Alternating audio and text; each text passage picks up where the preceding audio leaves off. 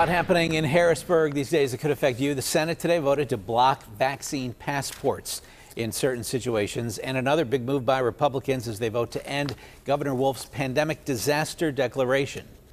Some measures that were part of that, however, will remain in place. And we do have team coverage on both of these big stories. Political editor John Delano will break down what regulations will stay in place. But we're going to start with Nicole Ford. She's live with what people are saying about the vaccine passport. Nicole. Kim, Senate Bill 618 clearly passed along party lines and is now headed to the House. Now, the bill's sponsors say requiring a vaccine passport is an invasion of privacy by the governor. As for the people that we talked to, they're also split on the issue. From events to just a walk in the park, people are feeling safer and getting back to normal. But are they all vaccinated? I think everybody should get it. I think it's an important part of getting past this pandemic and really just ending the deaths and all the tragedies. The state reports about 70% of the adult population has at least one dose.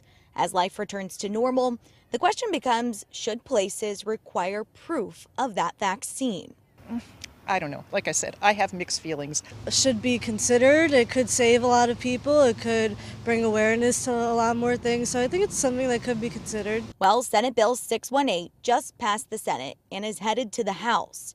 It would do the opposite. The bill prohibits government agencies and school districts from requiring proof of the COVID-19 vaccine. Consistency.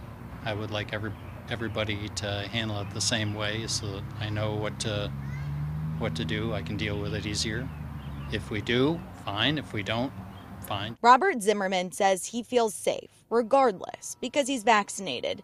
But for Robert W. Martin Jr., it's a little different. He sees the value in a vaccine passport for his job as a limo driver. My job required international, clients. And when you're dealing with people coming from all over the world, I didn't want to be a risk. The one takeaway from the people we talked to is the topic is worth a conversation, but most don't believe it should be a law either way. Over the years, more and more vaccines have been put on the list. Nobody's protested. Why is this one special?